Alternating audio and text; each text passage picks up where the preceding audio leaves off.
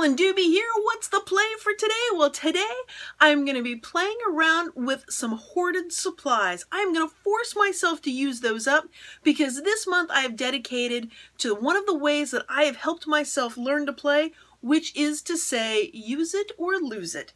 If I catch myself really hoarding something, and I've caught a few things this month because it's been spring cleaning time in the studio, what I'm going to do is say to myself, I have to use it or lose it.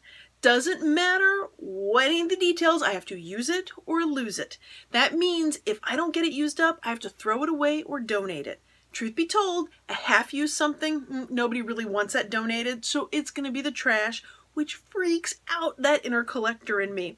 So that's how I'm going to get myself to use it up. I've got these puffy frame things that I absolutely love, so much so I haven't actually used them, and I'm going to color them up a little bit with something called Color Burst Metallics. And these things are absolutely a blast, worked perfectly for this. I'm so glad that I grabbed these. Well, enough of my talking. Come check out and see the play. So here the frames are kind of puffy, and so they have some dimension to them. There are two pieces to it, to each one, so you can pull the center out of it or leave the outside, leave them together, pull them apart. So you have all these options for it. Self-adhesive, which I love, and designed to be painted, have ink put on it.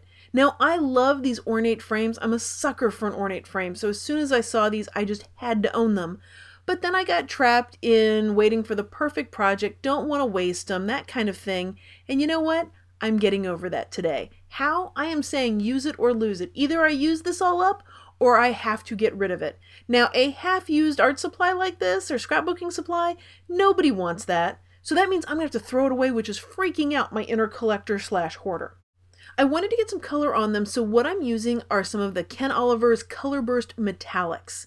And what I found is it did a really nice job getting right into those crevices, so it really made the pattern that's in these frames pop for me. And I love that ornate pattern, and I love color, so I'm calling this a win. And it's also got a metallic shine to it because it's a metallic color, so that makes it even more awesome to me. Now, you did notice that I was shaking it on the package, and yes, you'll be very proud of me. I actually read the directions that he does recommend that you shake them frequently just because I guess the metal is heavier and settles to the bottom. I'm all good with that. It was easy peasy to shake it up. That way I've got all this pretty color happening on it. And I'm feeling the familiar call of the rainbow. So I'm going to do each one of these in a different color of metallic.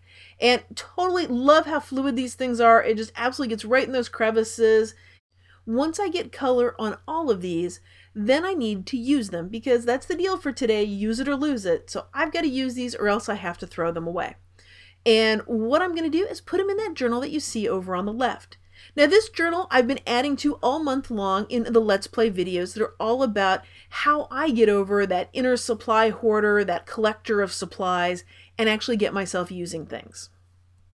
And that journal is nowhere near finished. There's definitely going to be more added to it. And if you'd like to see how the layers build up, how the pages develop in it, hit that subscribe button. That way you'll be sure to know next time I have a video out. And I guarantee whatever I do in this, I will be sharing on YouTube and on my blog at acolorfuljourney.com. So I've got lots and lots of color on these, and I'm actually going to take some of the color back off. So I'm going to grab the very fancy, very fine art tool, the Kleenex, and I am going to wipe off any of the excess.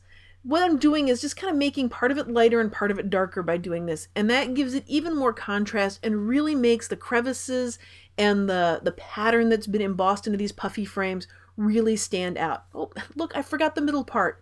Was that an oops? Yeah, absolutely. I'm just going to smear a little bit on there with my finger. And now it's time to actually put these in the journal. My inner collector is absolutely in control and is getting picky. Is this the right place? Is it? No, not here. Put it here, not here. What about this page? Should we put it here? Well, that inner collector, it was never going to happen. I had to just quiet that voice and say, we're just going to put this down on a page and we're going to go. This isn't going to be perfect.